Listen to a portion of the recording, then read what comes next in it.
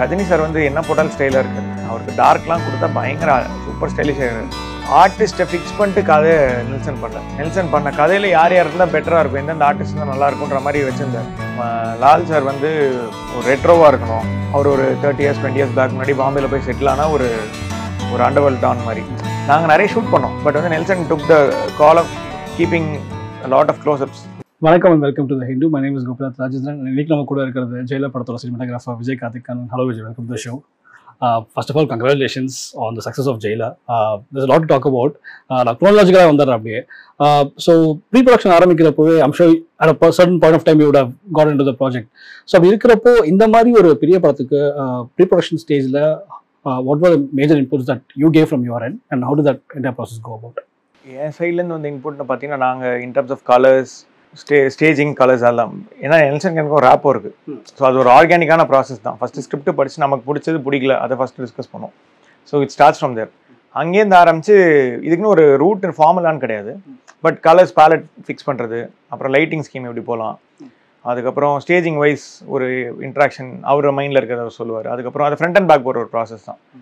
So it starts from there and also the look and everything. But unga side la did you have to prepare something more because ஒரு இன்டர்வியூல பார்த்தா நீங்க சொல்லிருந்தீங்க பழைய சாரோட போன படமான சினிமாட்டோகிராஃபர் வெற்றி சார் நீங்க பேசியிருந்தீங்க you need to get some inputs on how to go about அப்படின்னு கேள்விப்பட்டிருந்தேன்.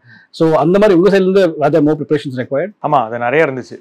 ஹோம் ஜென்ரலாக இந்த வேலை பண்ணுறதுக்கு முன்னாடி ஒரு சின்ன ப்ரெப் இருக்கணும்ல, ஹோம் ஒர்க் இருக்கும். ஸோ நான் வெற்றி சார்கிட்ட கேட்டேன் இந்த மாதிரி how to go about shooting with Rajini sir in terms of look. ஒருத்தருக்கு ஒன்று இருக்கும், மேபி ஒரு பர்டிகுலர் ஆங்கிள் லைட் வச்சா நல்லாயிருக்கும், அந்த மாதிரி இருக்கலாம். அண்ட் ஆன் செட் எப்படி நமக்கு what to watch out what not to, அந்த மாதிரி. ஸோ அந்த மாதிரி ஜென்ரல் இன்ட்ராக்ஷன்ஸ் தான் அவர்கிட்ட. வெற்றி சார் என் ஃப்ரெண்டு தான். ஸோ அவர்கிட்ட ஜென்ரலாக கால் பண்ணி பேசிகிட்டு இருந்தேன். ஸோ அவர் சொல்லியிருந்தார், சார் பற்றிலாம் சொன்னார். ஸோ அந்த மாதிரி ப்ரெப்லாம் இருந்துச்சு. அண்ட் நெல்சன் வந்து அந்த எக்ஸ்டெண்டட் சிட்டியை காட்டணும்னு சொல்லியிருந்தார் படத்தில். Extended Chennai, I mean outskirts of Chennai, இந்த வீடு அந்த மாதிரி ஒரு லொக்கேலிட்டிலாம் இருக்கும் கதைப்படி. ஸோ அதனால் அதெல்லாம் எப்படி இருக்குன்றது அதோட ப்ரெப்ஸ் அண்ட் லொக்கேஷன் வந்து முடிஞ்ச அளவு இன்ட்ரெஸ்டிங்காக ரொம்ப ரெகுலராக பார்த்த இடங்களா இருக்க வேணான்றதை வந்து கொஞ்சம் கிளியராக இருந்தோம். ஸோ அதுக்கான கிரவுண்ட் ஒர்க்கும் கொஞ்சம் போச்சு. லவ்லி. அண்ட் இந்த படத்தோட டெக்னிக்கல் சைட் பார்த்தோன்னா நீங்கள் நெல்சன் கூட முன்னாடி ஒர்க் பண்ணியிருக்கீங்க, கிரனோடையும் யூ ஒர்க் பிஃபோர் அண்ட் நெல்வலோடையும் நீங்கள் பண்ணியிருந்தீங்க. ஸோ இந்த ஆப்வியஸ்லி ஒரு comfort zone with these ஃபோக்ஸில். So அது இந்த மாதிரி பெரிய படத்துக்கு ரொம்ப முக்கியமாக தோணுது உங்களுக்கு?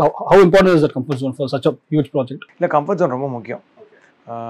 ஏன்னா ஒரு ஓப்பனாக ஃப்ரீயாக ஒரு ஐடியாஸ் டிஸ்கஸ் பண்ண முடியும் right from the beginning. And எல்லாருமே ஃப்ரெண்ட்ஸ் மாதிரி தான். கிரண் சாராக இருக்கட்டும், கிரண் சார் ரொம்ப க்ளோஸ், நெல்சனும் க்ளோஸ். ஸோ அவங்கள்ட்ட வந்து ஓப்பனாக ஒரு ஐடியா டிஸ்கஸ் பண்ண முடியும். அவங்க என்ன ஒரு வேளை தப்பாக நினச்சிப்பாங்களா அந்த மாதிரி இல்லாமல் யூ கேன் பி ஃப்ரீ. உங்களோட பேட் ஐடியாஸும் த்ரோ பண்ண முடியும். அந்த மாதிரி ஒரு லிபர்ட்டி இருக்கும் அவங்க ரெண்டு பேர்கிட்ட. ஸோ அது கம்ஃபர்ட் ஜோன் இருந்தால் பெட்டர் தான் நினைக்கிறேன். அண்ட் இந்த கொலாபரேட்டிவ் ப்ராசஸ் வந்து ப்ரீ ப்ரொடக்ஷன் நடந்துடுமா இல்லை ஆன்கோயிங் ப்ராசஸ்லையுமே நடக்குமா? இல்லை, அது நடந்துகிட்டே தான் இருக்கும். அது ஷூட் வரைக்கும் போஸ்ட் ரிலீஸ் வரைக்குமே நடந்துட்டு தான் இருக்கும். ஸோ இட் ஷுட் ஒரு லேர்னிங் கவ் மாதிரி தான். It should never stop. நெல்சனோட படங்கள்னாலே இதில் lot of braking bad references இருக்கும். அண்ட் அவரோட விஷுவல் எஸ்தெட்டிக்ஸ் பார்த்தீங்கன்னா நிறைய வெஸ்டர்ன் வெஸ்டர்ன் ஃபிலிம்ஸ் மாதிரியோ அதோட சாயல் நிறைய தெரியும். ஸோ அப்படி உங்கள் சைட்லேருந்து இன்ஸ்பிரேஷன்ஸ் நீங்கள் எதை பார்த்து இன்ஸ்பயர் ஆனீங்க இந்த படத்துக்கு?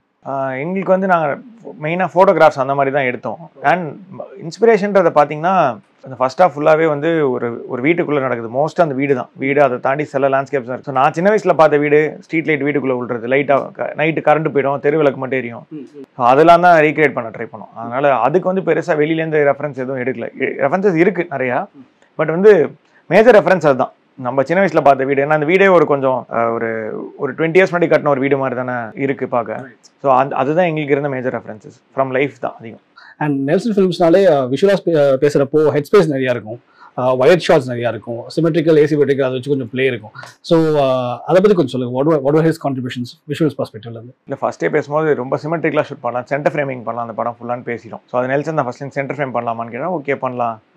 அண்ட் ரெண்டு பேருக்கும் white lenses, choice of lenses ரெண்டு பேருக்குமே வைட் ரொம்ப பிடிக்கும். மோஸ்ட்டாக நான் முக்காசி வைட் லென்ஸ் தான் க்ளோஸ்அப்ஸே ஷூட் பண்ணோம். டெலி வந்து யூசேஜ் ரொம்ப கம்மியாக தான் இருக்கும். ஸோ வைட் லென்சஸில் போகலான்ற ஒரு பிளான் ஃபஸ்ட்டே எடுத்துட்டோம். And symmetrical frames and centre framing, இது மூணு வந்து ரொம்ப மெட்டிகுலஸாக ஃபாலோ பண்ணோம். அது ரைட் ஃப்ரம் அந்த ப்ரெப் ஸ்டேஜ்லேருந்து இருந்துச்சு. அண்ட் ஐ லெவல்லேருந்து கொஞ்சம் கேமரா லோவாவோ ஹையாவோ தான் மோஸ்ட்டாக இருக்கும். ரொம்ப ஐ லெவல் இருக்காது, ரொம்ப ரேரான ஷாட்ஸ் தான் ஐ லெவல். ஸோ அதுவும் ஒரு கன்சிஸ்டண்ட்டாக ஒரு மெட்டிகுலஸாக அதை ஃபாலோ பண்ணிட்டு இருந்தோம். But story பெர்ஸ்பெக்டிவ்லேருந்து how is that important? ஒரு ஒயிட் ஷாட் வைக்கிறதுல அது அஃப்கோர்ஸ் யூஆர் எஸ்டாப்ளிஷிங் த environment. அதை தாண்டி story பெர்ஸ்பெக்டிவ்ல why is that important you feel பண்றீங்க? Or is that more of a stylistic approach sir? இல்ல it helps in the story also. Like இப்போ dialogues வந்து பேசுறாங்கல்ல, இப்போ வைட்னா நாங்கள் வைட் லேண்ட்ஸ்கேப் ஷாட்ஸ் அதிகமாக இருக்காது, வைட் க்ளோஸ்அப்ஸ் தான் அதிகமாக இருக்கும். அந்த க்ளோஸ்அப்ஸ் எனக்கு தெரிஞ்ச ஒரு பெரிய இம்பாக்ட் இருக்குன்னு நினைக்கிறேன். இப்போ ரஜினி சார் அந்த இன்டர்வல் பிளாக்ல பேசுறதெல்லாம் பார்த்தீங்கன்னா அவரோட க்ளோஸ்அப் தான் இருக்கும். ஆனால் யூ சி த பேக்ரவுண்ட், அந்த ஜன்னல்லாம் தெரியும், அந்த வீடும் தெரியும். ஆனால் அவர் ஃபேஸ் இன்னும் போல்டாக இருக்கணும். ரொம்ப ஷாலோவாக ஷூட் பண்ணதுனால heel stand out from the background. I think you see more of the background, but your attention stays on him. And close-ups கொஞ்சம் பவர்ஃபுல்லாக இருக்கும்னு நினைக்கிறேன் வைட் லென்சஸ். நீங்கள் நிஜத்தில் இருந்து பார்க்குற டெல்லியில் பண்ண ஒரு டிஸ்கனெக்ட் இருக்குன்னு நான் நினைக்கிறேன். நம்ம கண்ணில் பார்க்குற மாதிரி இருக்கு, அதில் வைட் பார்க்கும்போது கண்ணில் பார்க்குற மாதிரி இருக்கு. And it also ads shallow depth, ads cinematic to the shot. And நிறைய ட்ரோன் ஷாட்ஸ் அந்த மாதிரி இருந்துச்சு. ஃபார் எக்ஸாம்பிள் என்னோட ஃபேவரட் ஷாட் வந்து அந்த ஒரு படத்தை டிஸ்போஸ் பண்ணுறப்போ பிரிட்ஜ் மேலே வந்து பேசிட்டு இருப்பாங்க யோகி பாபுவும் ரஜினி சாரும். ஸோ அங்கே கூட மேலே ஒரு ட்ரோன் ஷாட் வச்ச மாதிரி இருக்கும் from right. So is that to give a perspective of நாங்கள் ஆடியன்ஸ் வெளிலேருந்து பார்க்குறோம், வி ஜஸ்ட் என்ட்ரிங் தட் வேர்ல்டுன்ற ஒரு பெர்ஸ்பெக்டிவ் மாதிரியா? ஆமாம், அந்த மாதிரி தான். அந்த பெர்ஸ்பெக்டிவ் வந்து to show the idea of the landscape. ஏன்னா அந்த ஷாட்டுக்கு அப்புறம் ட்ரோன் ஷாட்ஸ் அந்த சீன் நிறைய வைட்ஸ் இருக்கும். அதை தாண்டி மோஸ்ட் ஆஃப் த சீன்ஸில் வந்து வைடு. இப்போ நம்ம அந்த வர்மன் 10 ரூபா கொண்டு வந்து கொடுப்பார்ல, அந்த சீனில் பார்த்தீங்கன்னா ஒரே ஒரு வைடு தான் இருக்கும் ட்ரோனில். அதுக்கப்புறம் ஒயிட் ஷாட்டே இருக்காது. அதுக்கப்புறம் ரொம்ப ரேராக ஒரு அந்த வெடிப்பு இருக்கிற ஒரு ஒயிட் ஷாட் இருக்கும். 1 or 2. அதை தாண்டி வந்து you will stay with the characters mostly. நாங்கள் நிறைய ஷூட் பண்ணோம், பட் வந்து Nelson took the call of keeping a lot of close-ups, Nelson and Nirmal. I think it worked, helped in the film. And speaking of contributions, இந்த படத்துல மிகப்பெரிய ஒரு selling point சொல்லலாம்னு நினைக்கிறேன். That cameos from Shivarajkumar sir ஆகட்டும், Mohanlal sir ஆகட்டும், and 3 பேரும் including Rajini sir பல விதத்துல இட்ஸ் வெரி அப்பரண்ட் தட் அவங்க 3 பேருக்கும் டிஃபரன்சஸ் இருக்கணும்ன்றது காமிச்சது. ரைட் ஃப்ரம் காஸ்டியூமா இருக்கட்டும், அவங்க இருக்கிற லொகேஷனாக இருக்கட்டும், லைட்டிங்காக இருக்கட்டும், இது எல்லாமே. ஆமாம், அது பிளான்லேயே இருந்தது தான். லால் சார் வந்து ஒரு ரெட்ரோவாக இருக்கணும். அவர் ஒரு 30 years 20 years பேக் முன்னாடி பாம்பேல போய் செட்டில் ஆனால் ஒரு அண்டர்வேர்ல்ட் டான் மாதிரி, அந்த மாதிரி ஒரு லெதர் ஃபேக்ட்ரி வச்சிருக்க ஒரு டான், லெதர் பிஸ்னஸ் வச்சிருக்க ஒரு டான். சிவராஜ்குமார் சார் வந்து அவர் வந்து இன்டீரியர் ஆஃப் கர்நாடகாவுக்குள்ள அவரும் ஒரு டான் தான், பட் அங்கே லோக்கலில் ஃபார்மிங்லாம் பண்ணிகிட்டே இருக்கிற ஒரு டான்ற மாதிரி. ஸோ அந்த மாதிரி ஒரு பேக் ஸ்டோரி இருக்கும்போதே உங்களோட சாய்ஸ் ஆஃப் கலர்ஸ் மாறிடுது, அவங்களோட டேஸ்ட் ஆஃப் ட்ரெஸ்ஸிங் மாறிடுது. அண்ட் அவங்க இருக்கிற ஆஃபீஸ் ஸ்பேஸோட டெக்ஸ்சர், இன்டீரியர்ஸ், இந்த use of lights. Shivraj sir பார்த்தீங்கன்னா அங்கே இருக்கிற நேச்சுரல் லைட் எப்படி கிரியேட் பண்ணால் எப்படி இருக்கும், கிராமத்தில் நம்ம ஒரு திண்ணையில் போய் உட்காந்து எப்படி இருக்கும், அந்த மாதிரி தான் லைட்டிங்கே கிரியேட் பண்ணியிருந்தோம். இப்போ மோகன்லால் சார் இருக்கும்போது எங்களுக்கு ஒரு லிபர்ட்டி இருக்குது. ஒரு சவுத் பாம்பேயில் இருக்கிற ஒரு பில்டிங், சவுத் பாம்பேயில் இருக்கிற ஒரு கமர்ஷியல் பில்டிங், இப்போ நம்ம மவுண்ட் ரோட்லேயே இருக்கிற பில்டிங்ஸ்லாம் இருக்குல்ல, அந்த மாதிரி தான் சவுத் பாம்பே அந்த மாதிரி ஒரு இடம் தான். ஸோ அந்த விக்டோரியன் பில்டிங்ஸ் நிறைய இருக்கும், அப்புறம் 50s கட்டின பில்டிங்ஸ் நிறைய இருக்கும்.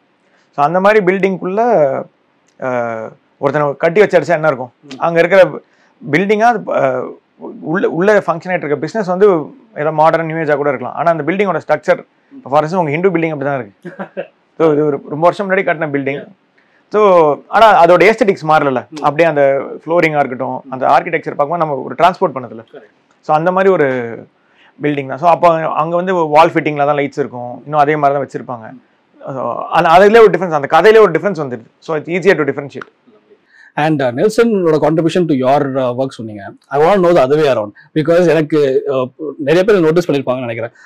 மோகன்லால் சார் வந்து அந்த ட்ரக் டாப்ல ஆகிற சீன் இருக்கும், ஒரு ஃப்ரேம்ல வந்து லாங்ல காமிச்சிருவீங்க, 3 பேர் டாப்ல ஆகுது. அப்புறம் Mohanlal sir point of view வந்து காட்டுறப்போ ஒன்று ஸ்ட்ரைட்டா விழும், மீதி 2 சைட்ல விழும், if I'm right. So I assume that's your input நினைக்கிறேன். ஸோ உங்க சைட்ல இருந்து இன்புட்ஸ் இந்த மாதிரி விஷுவலாக தாண்டி கதையில் என்ன நடக்குதுன்ற உங்க இன்புட்ஸ் இருந்துச்சு படத்தில்? இருந்துச்சு. என்னன்னா, இப்போ நாங்கள் அது ப்ரெப்ல ஒன்று பேசணும். ஃபர்ஸ்ட் மாஸ்டர் நான் நெல்சன்லாம் இருக்கும்போது அந்த கேமரா வந்து கொஞ்சம் ரொம்ப அங்கே மட்டும் சிமெட்ரி எக்ஸாக்டாக வைக்க முடியாது, வச்சா கொஞ்சம் ஆஃப் சென்டரில் வச்சாதான் அந்த 3 ட்ரக்கோட ஃப்ளிப்பும் தெரியும் அப்படின்னு. அதுக்கப்புறம் அதுலேருந்து அப்படியே ஆட அஜய் விஎஃப்எக்ஸ் சூப்பர்வைசர் அஜய் ஒரு இன்புட் கொண்டு வந்தார். ஸோ அந்த மாதிரி மாஸ்டர் ஒன்று சொல்லி நெல்சன் ஒன்று சொல்லி அப்படியே அந்த ட்ரக் வந்து லெஃப்ட் ரைட் போகிற மாதிரி வச்சோம். ஏன்னா பேசிக்காக அது நீங்கள் எல்லாம் ஏஸ்தட்டிக்ஸ்லாம் தாண்டி பார்க்கும்போது நேராக கேமரா வச்சோன்னா ஒரு ட்ரக் தான் உள்றது தெரியும், 2 ட்ரக் உள்றது தெரியாது. அப்போ என்ன பண்ணால் அந்த 2 ட்ரக் வெளில உள்ளோன்ற ஐடியா இருக்குல்ல. ஸோ அந்த மாதிரி சிலது வந்து ரொம்ப லாஜிஸ்டிக்ஸ், சிலது ரொம்ப காமன் சென்ஸ், சிலது ரொம்ப கிரியேட்டிவ், அந்த மாதிரி. அண்ட் நிறைய இன்டர்வியூ நீங்கள் சொல்லிருந்தீங்க சிங்கிள் கேமரா செட்டப்ல தான் நீங்கள் most of the film shot பண்ணீங்க அப்படின்னு. But I just want to big your brain on that, because நிறைய கேமராஸ் இருந்துச்சுன்னா obviously have more angles to play with and more options to choose ஃப்ரம்ல. So அந்த credit decision எப்படி நீங்கள் arrive ஆனீங்க? இல்லை, எங்களுக்கு படத்தில் இருந்த கான்ட்ராக்ட் வந்து டபுள் கேமரா தான். So we use to have 2 cameras on set. எப்படின்னா, இப்போ ஒரு கேமரால தான் ஒன் டைம் ரோல் பண்ணுவோம். ப்ராப்ளி இன்னொரு சீன் எடுத்துட்டு இருக்கோம்னா அது கேமரா செட் பண்ணிட்டு இருக்கோம் அந்த பக்கம். ஸோ ஒன்ஸ் இந்த சீன் முடிஞ்சோடனே டக்குன்னு அங்கே போய் அந்த கேமரா வச்சு ஷூட் பண்ணுற மாதிரி அதுக்கு லைட்ஸு இதெல்லாம் மூவ் ஆகிடும். இப்போது ஒரு கேமரா கிம்பலில் இருக்கும், ஒரு கேமரா வந்து டாலியில் இருக்கும். அந்த மாதிரி பேசிக்லி எனக்கும் சரி நெல்சனுக்கும் சரி we don't like to have 2 cameras rolling. ஏன்னா அது கவரேஜ் மாதிரி ஆகிடுமோன்னு ஒரு இது. If you have the choice of 2 monitors எது பெட்டர் நீங்கள் எப்படி பிக் பண்ணுவீங்க? ரெண்டு கேமரா ரோல் ஆகிட்டு இருக்குன்னா ஒரு இம்பார்ட்டண்டான டைலாக் எடுக்கிறோன்னா ஸ்வீட் ஸ்பாட் ஒன்று தான் இருக்கும் எல்லா ஷாட்டுக்கும். அந்த ஸ்வீட் ஸ்பாட்டை மிஸ் பண்ணிடுவோம். பி இட் த ஆர்டிஸ்டோட லுக் பாயிண்டாக இருக்கட்டும், அவங்க எங்கே பார்க்குறாங்கன்றது ரொம்ப இம்பார்ட்டன்ட்ல. இப்போ கேமராக்குள்ளே பார்த்து பேசினா ஒரு எஃபெக்ட் இருக்கும், கேமராக்குள்ளேருந்து வெளில பார்த்து பேசினா ஒரு எஃபெக்ட் இருக்கும். அண்ட் லைட்டிங் வைஸ் ஆல்சோ ஒரு கேமரா வச்சு ஒரு ஃபேஸை லைட் பண்ணது வேற, அதே ஃபேஸு அதே லைட்டிங்கில் வேற ஆங்கிள்லேருந்து பார்த்தீங்கன்னா வேற மாதிரி தெரியும். ஸோ அந்த இம்பாக்ட் மாறிட்டே இருக்கும். ஸோ மோஸ்ட்டாக நாங்கள் ஃபோட்டோகிராஃப்ஸ் மாதிரி இருக்கணுன்றதை எய்ம் பண்ணி தான் ஃபர்ஸ்ட்லேருந்து பண்ணிட்டு இருந்தோம். அண்ட் 2 பேருக்குமே அந்த சாய்ஸ் ஆஃப் சிங்கிள் கேமரா போய் நிறைய வெஸ்ட்லேயே கூட நோலன்லாமோ சரி அவெல்லாம் சிங்கிள் கேமரா ஷூட் பண்ணேன். ஏன்னா அவருக்கும் அந்த இதுதான் கான்சென்ட்ரேஷன் ஒரு கேமராவில் இருக்கிறது தான் பெட்டர்னு நினைக்கிறேன். 2 கேமராவும் நீங்கள் லைட்டிங்கும் ஒரு ஷாட்டுக்கும் மாற்றலாமா இருக்கும். So that's actually more work. இல்லை ஸ்டண்ட்டுக்குலாம் பண்ணுறோம். ஸ்டண்ட்டுக்குலாம் நாங்கள் 6 கேமராலாம் வச்சு எடுத்தோம். ஃபைட் சீன்ஸ் இன்டர்வல் ஃபைட்டுமே சரி. பட் வந்து இந்த டைலாக்ஸ்லாம் ட்ராமாலாம் இருக்கும்போது ஒரு கேமரா இருந்தால் பெட்டர்னு நினைக்கிறேன். ஆக்ஷன் வரும்போது நம்ம மல்டிபிள் கேமராஸ் வேறு வழி கிடையாது. ஒரே ஆக்ஷன் இப்போ ஒரு பிளாஸ்ட்னா அதை நம்ம 2 ஆங்கிள் வச்சு எடுத்தால் தான் திருப்பி ரீக்ரியேட்டே பண்ணுறேன் அந்த பிளாஸ்ட்டை. ஸோ அதுக்கெல்லாம் ஓகே. பட் இன் ஜென்ரல் ஒரு கேமரா இருந்தால் பெட்டர், ட்ராமாவுக்கு ஒரு கேமரா இருந்தால் பெட்டர்னு நினைக்கிறேன். And I want to talk about the color palette actually. Startingல ரொம்ப ஒரு பேஸ்டல் ஷேட்ஸ் தான் நீங்க கொடுத்துருப்பீங்க. So what is idea behind that? Rajini sir வந்து என்ன போட்டாலும் ஸ்டைலாக இருக்காரு. அவருக்கு டார்க்லாம் கொடுத்தா பயங்கர சூப்பர் ஸ்டைலிஷாக இருக்காரு. ஸோ ஃபர்ஸ்ட் அவரை வந்து டோன் டவுன் பண்ணுறதுனால காக்கி பேண்ட் ஒன்று கொடுத்து, ஏன்னா அவர் ரிட்டையர்ட் போலீஸ் மாதிரி தானே. ஸோ காக்கி பேண்ட் மாதிரி ஒன்று கொடுத்து மேலே பேஸ்டல் ஷேட்ஸ் ரொம்ப லைட்டான. ரஜினி சார் நம்ம ரொம்ப லைட் கலர்ஸ்லேயே பார்த்து பழகினதே கிடையாது. ரொம்ப டார்க் தான் இருக்கும். ஸோ அந்த லைட் ஷேட்ஸே கொடுத்து ஃபர்ஸ்ட் ஹாஃப் ஃபுல்லாக வச்சுருந்தோம். ஸோ செகண்ட் ஹாஃப் போகும்போது அவர் அந்த ஸ்டைலிஷாக அந்த டார்க் கோட்ஸு, சாங்கில் பார்த்தீங்கன்னா பாட்டில் க்ரீன் ஜாக்கெட், ஸோ அந்த மாதிரி. அப்புறம் கிளைமேக்ஸில் பிளாக் ஷர்ட்லாம் வருவார். ஸோ அங்கே செகண்ட் ஹாஃபில் அந்த மாதிரி வச்சுக்கலாம். அது சேஞ்ச் ஓவர் இருக்குல்ல, ஃபர்ஸ்ட் ஹாஃப்லேருந்து செகண்ட் ஹாஃப் ஒரு அட்வென்ச்சரஸாக போகுது அவர் சைடில்.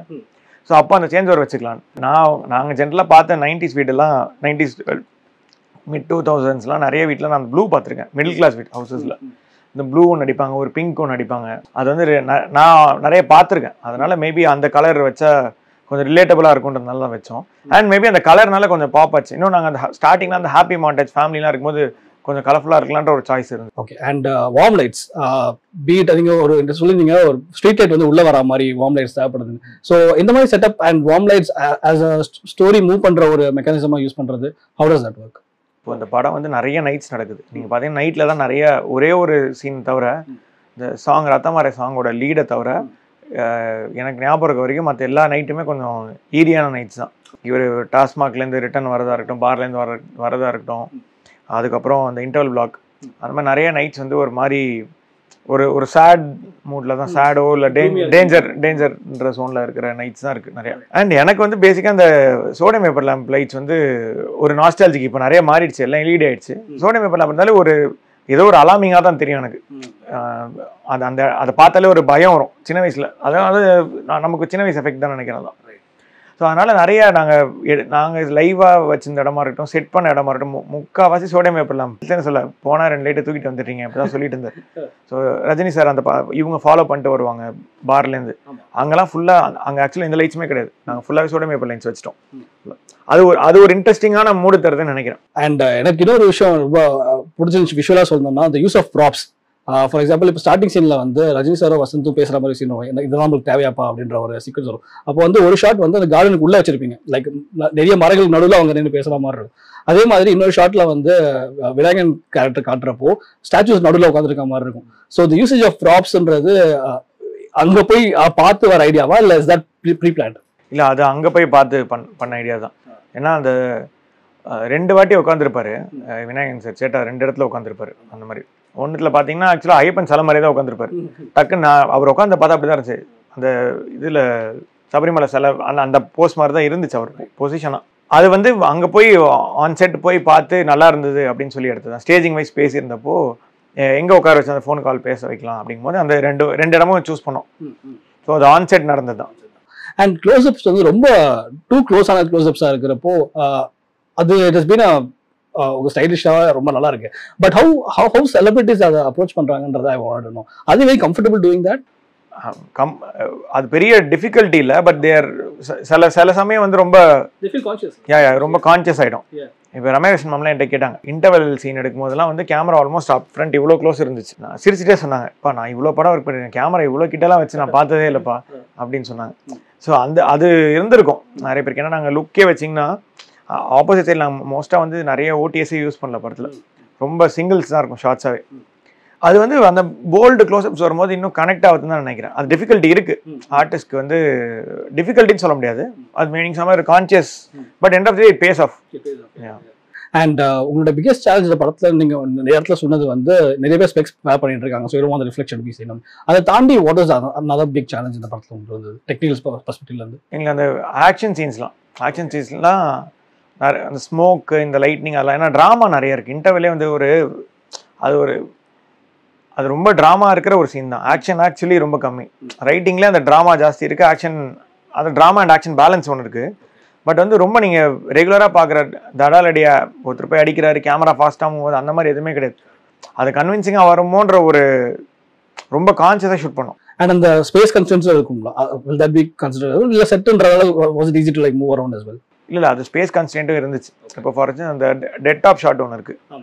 இப்போ அந்த டெட் ஆஃப் ஷாட் வந்து நாங்கள் செட்டு போடும்போது அந்த டெட் ஆஃப் ஷாட்லாம் பண்ணலான்லாம் பேசிட்டோம். பேசி சீலிங் செட்டு பில்ட் பண்ண மாதிரி சீலிங் இன்னும் கொஞ்சம் ஹைட் ஏற்றுங்க கிரண் செட்டை சொல்லி ஹைட் ஏற்றி, அந்த சீலிங்குள்ளே இப்படி ஒரு பெண்ட் இருக்கும், ஸோ அதுக்குள்ளே கொஞ்சம் ஹைட் ஏற்றி ஃபேனும் கீழே தெரியணும், ஸோ ஃபேன் சுற்றுறதும் வரணுன்றதுலாம் அந்த மாதிரி ப்ரெப்லேருந்தே போயிட்டே இருந்தது.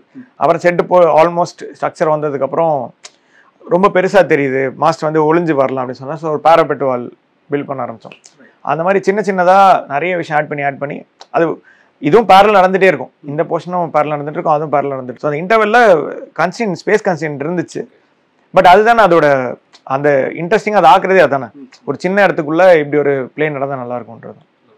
அண்ட் இப்போ ஒரு ஹாரர் படம்னா சினிமேட்டிக்காக விஷுவலாக காட்டுறப்போ நிறைய விஷயங்கள் வச்சு நம்ம பண்ணலாம். ஃபார் எக்ஸாம்பிள் ஒரு ஜம்ப் ஸ்கேர் பண்ணுறதுக்கு டக்குன்னு கேமரா மூவ்மெண்ட்ஸ் அந்த மாதிரி நிறைய பண்ணலாம். பட் இங்கே வந்து ஒரு மிக்ஸ் ஆஃப் ஜான்ரஸ், ஒரு பக்கம் ஆக்ஷன் இருக்கு, ட்ராமா இருக்கு, சேம் டைம் அதுக்குள்ள காமெடியும் இருக்குன்றப்போ விஷுவலாகவே ஒரு story டெல்லிங்ன்றத is there a grammar for that or நம்ம பண்ணுறது அது how does that work? நமக்கு என்ன அங்கே இருந்தால் நல்லாயிருக்கும், நான் இப்போ நம்ம படமாக பார்க்கும்போது ஏதாவது ஒரு விஷயம் நம்மளை எக்ஸைட் பண்ணால் நல்லாயிருக்கும்னு நினச்சா பண்ணுவோம். இப்போ இன்டர்வெல்லே பேசும்போது இன்டர்வெல்லாம் எனக்கு சொல்லும் போது லைட்னிங் என்ன நல்லாயிருக்குன்னு தோணுச்சு, அது பேசணும், லைட்னிங் பண்ணலாமான்ற மாதிரி. எல்லாருக்குமே அது பிடிச்சிருந்தது அந்த ஐடியா. லைட்னிங் விடிக்கு, அதாவது மழைக்கு முன்னாடி இருக்கிற போர்ஷன் மின்னல் வர்றது, ஸோ அது சேர்க்கும்போது ஒரு எக்ஸ்ட்ரா எலிமெண்ட் ஆட் ஆகுது. இப்போ அந்த செகண்ட் ஒரு ஸ்னைப்பரை ஹிட் இருக்கும், அப்போ ஃபஸ்ட் டைம் வந்து டேபிளில் வந்து ஒரு வெப்பன் விழும், ஒருத்தர் செத்துருவார், வெப்பன் விழுந்து டம்முன்னு விழுந்ததுக்கப்புறம் ஒரு மின்னல் அடிக்கும். இப்போ அந்த மின்னல் டைமிங் அது எப்போ அடிக்கணுன்றதுல தான் அது கிக்கே இருக்கு. ஸோ அது அடிக்கும்போது மின்னல் அடிச்சிட்டோம்னா சவுண்டு போட்டுருவாங்க, அப்போ வந்து அந்த இதோட சவுண்டு கேட்காது, அடிக்கிறதோட சவுண்டு கேட்காது. ஸோ அது மாதிரி அந்த சின்னதாக யோசிச்சு பண்ணுறதுலாம் அந்த எக்ஸைட்மெண்ட் இருக்கு. ஃபர்ஸ்ட் ரொம்ப இம்ப்ரெசிவான எனக்கு பிடிச்ச ஷாட் வந்து அறந்தாங்க நிஷா கேரக்டர் வந்து உங்க பையன் இறந்துட்டான்னு சொல்றப்போ ஒரு பின்னாடி போட்டோ ஃப்ரேம்ல இருந்து மாலை தொங்குறப்ப பின்னாடி வச்சிருந்த ஷாட். அது pretty sure to signify that அவங்க செத்து போயிட்டாங்க அப்படி காட்டுறீங்க அப்படின்னு. பட் அதுக்குள்ளேயே நான் அந்த ஸ்பேஸ் கன்ஸ்டன்ஸ் வந்திருக்கும்ல, அந்த இஷ்யூ இருந்துச்சுல. அது பயங்கர, அது நெல்சன் ஐடியா தான். அந்த ஷாட் எடுத்துகிட்டே இருக்கும்போது அந்த பின்னாடி அந்த மாலையில் எடுத்து அப்படி இருக்கும், மாலையோட ஃபோட்டோவோட பாயிண்ட் ஆஃப் வியூ மாதிரி அப்படி இருக்கும் அப்படின்னு அந்த ஸ்பாட்டில் தான் சொன்னார். சரி ஓகே வச்சு பார்ப்போம் அப்படின்னு சொல்லி அங்கே ஆக்சுவலாக ஸ்பேஸே இல்லை, நீங்கள் சொல்கிற மாதிரி ரொம்ப டாலியெல்லாம் தள்ளி கார்னரில் வச்சு அங்கே வச்சு கேமரா மேலே மாட்டிட்டோம். மாலே எனக்கு இப்போ ரமேஷ் மாமா அதுக்கும் சிரிச்சிட்டு இருந்தாங்க, அவங்களால சிரிப்பே கண்ட்ரோல் பண்ண முடியாது, அவங்க பயங்கரமாக சிரிச்சிருந்தாங்க, என்னென்னவோ பண்ணுறீங்கப்பா. அண்ட் அப்புறம் இன்னொரு சீக்வன்ஸ்ல வந்து ஒரு பேட்மிண்டன் கோர்ட்ல போலீஸ் எல்லாம் பேசிட்டு இருக்கப்போ அவங்க பேசும்போது இது நம்மளுக்கு சம்மந்தமே இல்லைன்னு சொல்றப்போ அவுட் ஆஃப் ஃபோக்கஸ்ல இருக்க ஷூ வந்து திடீர்னு ஃபோக்கஸ் ஆகும். அதுவும் நெல்சன் ஐடியா தான். அவர் அந்த ஷூ எதுக்கு எனக்கு இப்போ வரைக்கும் தெரியாது எதுக்கு வைக்கலான்னு, அதெல்லாம் அது நெல்சன் ஐடியா தான். அப்புறம் மாஸ் சீக்வன்சஸ்ல எனக்கு பிடிச்சது வந்து அந்த டோர் சீக்வன்சஸ், 2 சீக்வன்ஸ் இருக்கு நான் நோட்டீஸ் பண்ண வரைக்கும். ஒன்று வந்து போஸ்ட் இன்டர்வல் வந்து அந்த புது கெட்டப்ப காட்டுறப்போ 2 தடவை ஓப்பன் ஆகிற மாதிரி ஒரு ஷாட் வச்சிருப்பீங்க. அதுக்கப்புறம் பிஃபோர் இன்டர்வல் தெரியல அந்த கண்டெய்னர் டாப்ல ஆனதுக்கப்போ அந்த ஷாட் ரொம்ப பிடிச்சிருந்துச்சு எனக்கு ஆக்சுவலா. ஸோ அந்த ஐடியா உங்களுக்கு தான் எல்லாமே. இது இப்போ நீங்கள் சொன்ன எல்லாமே நெல்சன் ஐடியா தான். அந்த கதவு, ஏன்னா அவர் ஐடியா என்னன்னா அந்த கதவு அங்கே கதவு 3 தடவை அடிச்சு திறக்க க்ளோஸ் பண்ணோம், அதே மாதிரி இங்கே 3 தடவை டப்புன்னு திறக்கணும் சார். ஆமாம், அதுலேயும் இதே ஐடியா ரிப்பீட் ஆவாங்க, இங்கே க்ளோஸ் அங்கே ஓப்பன். அண்ட் வர்மன் வந்து ஃபர்ஸ்ட் டைம் அந்த க்ரௌனை பார்க்குறப்போ அந்த க்ரௌன் ஒரு பாக்ஸ்குள்ள இருக்கும், கிளாஸ் பாக்ஸ்குள்ள, அதுல ரிஃப்ளெக்ஷன்ல வந்து இவர் அதை க்ரௌனை போட்டிருக்க மாதிரியே ஒரு ஷாட் இருக்கும். ஃபண்டாஸ்டிக் ஷாட் அது. So what is the story behind that? அது வந்து அது ஆன் செட் தோணுது தான். அது நெல்சன் சாரமா வர்மன் வந்து நிப்பாருன்னு சொல்லி பார்த்துட்டு இருந்தார். அப்போ நான் நெல்சன் நின்று இருக்கும்போது ஏதோ லைட்டு தப்பாக ஆன் பண்ணிட்டாங்களோ ஏதோ அந்த மாதிரி டக்குன்னு பார்த்து ரிஃப்ளெக்ஷன் தெரிஞ்சது. அப்படியே இருங்கன்னு சொல்லி ஃபோட்டோ எடுத்து காட்டினேன். இதை வந்து நம்ம ஷார்ட்டாக யூஸ் பண்ணலாமா அப்படின்னு. உடனே அவர் நல்லா இருக்குது, யூஸ் பண்ணிக்கலாம், வர்மன் வரும்போது எடுத்துக்கலாம். ஸோ அப்படி எடுத்து அது ஆன் செட் ஹாப்பி ஆக்சிடென்ட்ஸ் அதெல்லாம். அண்ட் லாட் ஆஃப் சிலோட் ஷாட்ஸ் இருக்கும் அண்ட் அவுட் ஆஃப் ஃபோக்கஸ்லேருந்து ஃபோக்கஸ் வர ஷாட்ஸ் இருக்கும். அது பதிவு சொல்லுங்க. இல்லை அது ஃபர்ஸ்ட்லேயே ப்ரெப்லே பண்ணது தான். எனக்கு இந்த கண்ணாடி அவர் ஃபர்ஸ்ட் இந்த கண்ணாடி இது பண்ணலாம், கண்ணாடி தான் ரஜினி சார் அந்த கண்ணாடி வந்து சிக்னேச்சர் மூவாக இருக்கு போது படத்துலன்னாரு. ஸோ அப்போ இன்ட்ரோ வந்து அந்த கண்ணாடியிலேருந்து ஆரம்பிக்கலாம், ஃபுல் அவுட் ஆஃப் ஃபோக்கஸ். அது நான் சும்மா ஷார்ட் எடுப்போம்ல, பியூட்டி ஷாட், அந்த மாதிரி எடுத்த ஒரு ஷாட் தான். ஸோ அந்த out of focus to ஃபோக்கஸ்ன்ற idea நிறைய ஷார்ட்ஸ் எடுத்தோம் படத்தில். அது ஒரு சிக்னேச்சர் மாதிரி ஆயிடுச்சுன்னு நினைக்கிறேன் படத்தில். அண்ட் இப்போ இவ்வளவு விஷயங்கள் வந்து நீங்கள் ஆன் செட் போய் கண்டுபிடிக்கணும்னு சொல்கிறப்போ இம்ப்ரோவைசேஷன்ஸ் நடக்குமா? என்ன மாதிரியான இம்ப்ரோவைசேஷன்ஸ் நடக்குங்க? இல்லை நிறைய இப்போ இந்த வர்மன் ஷாட்டே சொன்னல, அந்த மாதிரி ஷார்ட்ஸு, ஃப்ளாஷ்பேக்கில் வந்து ரஜினி சார் வந்து அந்த முடியை கோதுவார்ல, அதெல்லாம் ஆன் செட் சொன்னது தான். அது வந்து இந்த கால் மேலே கால் போடுறது வச்சுருந்தோம் அந்த ஷார்ட். அவர் ஃபஸ்ட்டு ரிவீல் அந்த ஸ்ப்ரே அடிக்கிறது இருந்துச்சு. அந்த விக் எல்லாம் பக்காவாக ஃபிக்ஸ் பண்ணிட்டு வந்த அப்புறம் தான் பார்த்தோம். அந்த விக் ரொம்ப நேச்சுரலாக இருந்துச்சு அந்த ஹேர். அது பண்ண முடியுமான்னு இவங்கள்ட்ட கேட்டோம், பானுமாட்ட கேட்டோம், பண்ணலான்னு சொன்னாங்க. ஸோ அது ஒரு 5 minutes அவங்க ரெடி பண்ணி பண்ணாங்க. ஸோ அந்த ஷார்ட் ஆன் செட்டில் எடுத்தோம். நிறைய ஆன் செட் இம்ப்ரவைசேஷன் நெல்சன் படத்தில் நிறைய நடக்கும். மூவிங் அவே ஃப்ரம் ஜெயிலர், சினிமாட்டோகிராஃபராக நான் கேட்கணும்னு ஆசைப்படுறது என்னன்னா, ஒரு படம் எப்படி வெல்கம் ஆகுதுன்றது நம்ம ரிசப்ஷன் வச்சு தெரிஞ்சிடும். பட் ஒரு சினிமாட்டோகிராஃபரோட எக்ஸ்பெரிமெண்ட்ஸ், ஃபார் எக்ஸாம்பிள் இந்த படத்தில் நிறைய எக்ஸ்பெரிமெண்டல் ஷார்ட்ஸ் வச்சிருக்கீங்க, இது நம்மளுக்கு ஒர்க் ஆகுதா, how are people receiving it அப்படின்றது அந்த ரிசப்ஷன் உங்களுக்கு எங்கே கிடைக்குது? அது தியேட்டர் ரிசப்ஷனில் தான் தெரியும். தியேட்டரில் ஆடியன்ஸோட ரிசப்ஷன் அண்ட் படம் பார்த்துட்டு யாராவது சொல்கிறது, அந்த இடத்துல தான் ஓகே இது ஒர்க் ஆகிருக்கு அப்படின்றது நமக்கு. இப்போ நான் இந்த படத்தில் நிறைய ஃபீல் பண்ணேன். அந்த இன்டர்வலில் வந்து அவர் சார் வந்து திரும்ப லைட்னிங் அடிக்கும். அந்த லைட்னிங்கை நாங்கள் ரொம்ப நிறைய எஃபர்ட் எடுத்தோம். ஆன்செட் லைட்னிங் போட்டது, அப்புறம் விஎஃப்எக்ஸில் கொடுத்து அந்த லைட்னிங் என்ஹான்ஸ் பண்ணுறது. ஸோ அது நிறைய ட்ரையல் அண்ட் எரர் பண்ணி ஷூட்டுக்கு ரிலீஸ்க்கு ஒரு வாரம் 10 days முன்னாடி தான் அது ஃபிக்ஸ் ஆச்சு. சார் திரும்ப ஒரு ஹை ஸ்பீடில் திரும்போது பயங்கரமாக கத்துனாங்க தேட்டரில். ஓகே, எனக்கு வந்து அப்போது அந்த சாங் மியூசிக் ஸ்டார்ட் ஆகுது, ஜஸ்ட் பிஃபோர் ஆடியன்ஸ் கத்த ஆரம்பிச்சிட்டாங்க. அப்போ வந்து எனக்கு ஹாப்பியாக இருந்துச்சு, ஓகே அந்த ஷார்ட் ஒர்க் ஆகுது. ஸோ ஆடியன்ஸ் ரிசப்ஷன் ரொம்ப முக்கியம் தான் நினைக்கிறேன். அண்ட் பிகர் ஃபிலிம்ஸ்னாலே ஆப்வியஸாக you have space to two மோர். உங்களுக்கு ரெஸ்ட்ரிக்ஷன்ஸ் ரொம்ப கம்மியாக இருக்கும் when compared to a smaller film like Darling 2 நீங்க ஆரம்பிச்சப்போ obviously the scale itself is big நீங்க கேட்குற நிறைய விஷயங்கள் கிடைக்கும். பட் இதுக்குள்ள இருக்க ரெஸ்ட்ரிக்ஷன்ஸ் ஐம் அஸ்யூமிங் தட் பெரிய ஸ்டார்ஸ் இன்வால்வ் ஆகிறப்போ ரீடேக்ஸ் பண்ணுறதா இருக்கட்டும், இல்லாட்டி டியூரேஷன்ஸாக இருக்கட்டும், அந்த மாதிரி சேலஞ்சஸ் நிறையா இருக்கும்னு நினைக்கிறேன். ஸோ பேலன்ஸ் பண்ணிடுமா அது ரெண்டுத்தையும்? இல்லை, எங்களுக்கு இந்த படத்தில் அந்த மாதிரி எந்த இதுவுமே இல்லை. ஸோ ரஜினி சார் எல்லாருமே சொல்கிறேன், Rajini sir, Lal sir, Shivarajkumar sir, Jackie sir, Sunil Verma sir, அப்புறம் இவங்க ஈவன் தமனா மேமா இருக்கட்டும், அவங்க எல்லாருமே கம்ப்ளீட்டாக டேரக்டர்ஸ், ஆக்டர் எல்லாருமே ப்ரொஃபஷனலாக இருக்காங்க. அப்போ வந்து இந்த ரீடேக்ஸோ ஏதாவது நம்ம ஜெனுவினாக கேட்கலாம் அவங்கள்ட்ட ஓப்பனாக, சார் இது பண்ணால் நல்லாயிருக்கும், 1 more பண்ணலாமா அப்படின்ற மாதிரிலாம் கேட்கலாம்.